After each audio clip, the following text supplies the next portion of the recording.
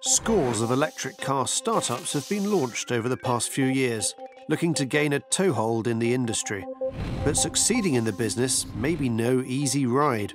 NIO, once the shining hope for Chinese electric car startups, is flirting with collapse, with losses piling up, cash flowing out the door, and the share price plunging.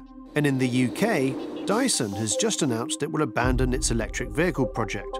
The company had originally earmarked around $2.5 billion for car and battery development, but it failed to find a buyer for its designs and said its plans to build a car from scratch in Singapore were no longer commercially viable. One key reason startups are attracted to the market is because battery-powered vehicles are comparatively cheap to develop and manufacture. Electric vehicles are in effect a battery and chassis on wheels, in contrast to the thousands of complex moving parts in the internal combustion engine.